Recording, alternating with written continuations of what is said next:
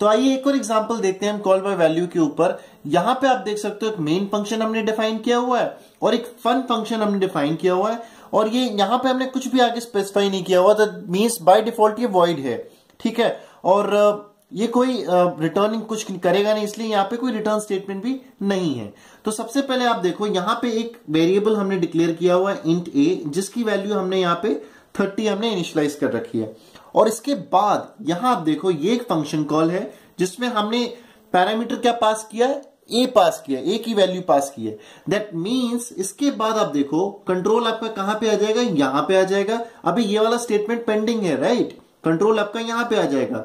और यहां पे ये जो आपका फॉर्मल पैरामीटर है, ठीक है, ये आपका क्या था, ये वाला जो है आपका एक्चुअल पैरामीटर्स है, ठीक है। और बी जो है वो आपका क्या है, वो फॉर्मल पैरामीटर है। तो बी के अंदर हमने यहां पे डिक्लेयर किया हुआ था, बी के अंदर क्या होगा, ये जो वैल्यू थी वो कॉपी हो जाएगी। कौन सी वैल्यू, जो पास करी थी हमने, क्या किया था, फन ए किया था। दैट मींस फन के अंदर कौन सी वैल्यू आ रही थी, 30। हेंस बी के अंदर ये वैल्यू कॉपी हो जाएगी, एक कॉपी चली जाती है, राइट। ए वेरिएबल खुद नहीं जाता, उसकी एक कॉपी चली जाती है, ठीक है। अब मैंने क्या किया, इस b को मैंने क्या किया, इसको ओवरराइड कर दिया, b is equal to 60। That means ये जो 30 था इसकी जगह यहां पे क्या हो जाएगा, 60 हो जाएगा, b की वैल्यू 60 हो जाएगी। ध्यान से समझिए, a की वैल्यू 60 नहीं होगी, राइट, b की वैल्यू 60 होगी। दैट मींस फॉर्मल पैरामीटर्स की वैल्यू हमने चेंज की है। इसके बाद मैंने कहा है printf b, that means 60 will be printed. और इसके बाद आपका ये ब्लॉक का एग्जीक्यूशन खत्म हो गया। दैट मींस कंट्रोल अब कहां पे जाएगा, वापस इस वाली लाइन पे। यहां पे कहा गया प्रिंटफ ए की वैल्यू यहां पे क्या है, 30, राइट, 30 है। दैट मींस क्या होगा, प्रिंटिंग क्या होगी, 30। तो 60,30 ये प्रिंटिंग होगी। इंपॉर्टेंट बात मैं जो आपको यहां पे ये समझाना चाह रहा था, आप देखो जो वैल्यू मैंने पास कराई थी उसकी कॉपी गई थी, राइट, उसकी कॉपी गई थी। दैट मींस 30 गया था। और इसके बाद फॉर्मल पैरामीटर्स में मैंने उसके अंदर चेंजेस किए। तो जो भी चेंजेस मैंने फॉर्मल पैरामीटर्स के अंदर मैं करता हूं, उसकी जो इफेक्ट हैं वो एक्चुअल पैरामीटर्स पे नहीं पड़ते।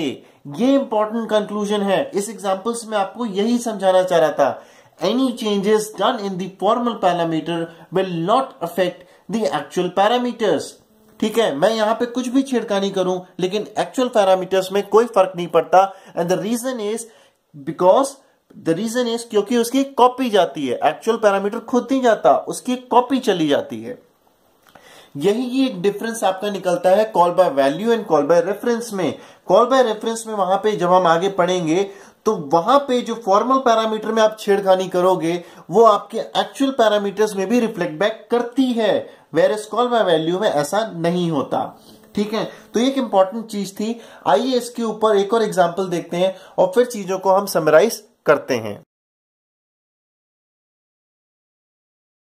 ओके, तो आइए लास्ट प्रॉब्लम देखते हैं कॉल बाय वैल्यू के ऊपर। ये हमें एक प्रोग्राम दिया हुआ है, जो स्वैपिंग वाला प्रोग्राम जो हमने पढ़ा था उसको मैंने यहाँ पे फंक्शन कॉल की मदद से किया है, ठीक है। तो ये मेन फंक्शन था। यहाँ पे आप देख सकते हो ए और बी हमने जो हमारे वेरिएबल्स थे हमने यहाँ पे डिक्लेयर किए हुए हैं।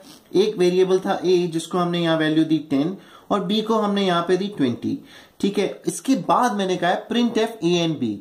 तो दैट मीन्स ए और बी की वैल्यू अभी क्या थी, 10 और 20, ये आपका यहाँ पे प्रिंट हो गया। इसके बाद ये आपकी फंक्शन कॉल है, ये फंक्शन कॉल है। यहाँ पे ये वाले क्या है, ये आपकी क्या है, these are the actual parameters, ये एक्चुअल पैरामीटर्स हो गए। और इसके बाद मैंने फंक्शन कॉल करी। दैट मीन्स 10 और 20 की वैल्यू थी वो आपकी कहां पे आ गई, यहां पे असाइन हो गई सी और डी को। तो सी यहां पे एक वेरिएबल बना, इसको वैल्यू असाइन हो गई 10 और डी को आपको यहाँ पे कौन सी वैल्यू असाइन हो गई, 20 असाइन हो गई। इसके बाद एक टेम्पररी वेरिएबल था, ये स्वैपिंग का नॉर्मल प्रोसीजर था। इसके बाद अगर आप यहां पे देखोगे ये जो वैल्यूज जो इंटरचेंज हुई हैं वो किन की हुई हैं, इन दोनों की हुई है, ना कि इन दोनों की। बिकॉज मैंने आपको लास्ट प्रॉब्लम में बताया था any changes which are done in formal parameters does not affect the actual parameters. हेंसफोर्थ यहां पे ये वाले क्या थे, सी और डी आपके क्या थे, ये आपके फॉर्मल पैरामीटर्स थे, राइट। तो यहां पे इनकी वैल्यूज जब ये लाइन एग्जीक्यूट हो जाएंगी तो सी की वैल्यू क्या हो जाएगी, 20 हो जाएगी और डी की वैल्यू क्या हो जाएगी, 10 हो जाएगी। और इसके बाद कंट्रोल आपका वापस कहां पे आएगा, यहां पे आएगा। और इसके बाद क्या गया, print F A and B. That means A and B की इस ब्लॉक के अंदर यहां पे कौन सी वैल्यू थी, यही तो थी, बिकॉज इनसे तो हमें मतलब ही नहीं है। देन मीन्स अगेन यहाँ पे 10 और 20 will be printed. This will be the answer.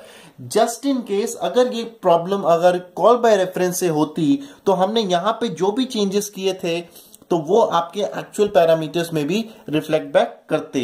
ठीक है, वो जब कॉल बाय रेफरेंस से हम देखेंगे, नेक्स्ट जो टॉपिक हमारा होगा वो पहले हम पॉइंटर्स पढ़ेंगे, उसके बाद कॉल बाय रेफरेंस पढ़ेंगे। तब आप वहां देखेंगे जो भी हमने चेंजेस फॉर्मल पैरामीटर्स में किए हैं वही आपका रिफ्लेक्ट बैक करेगा एक्चुअल पैरामीटर्स में भी। तो इन दैट केस वहां पे आंसर डिफरेंट हो जाता, बट बिकॉज ये कॉल बाय वैल्यू है जहां पे कॉपीज चली जाती हैं उन वेरिएबल्स की, एक्चुअल वेरिएबल्स नहीं जाते, हेंस फोर्थ आप देख सकते हो जो रिजल्ट है वो आपका सेम आया।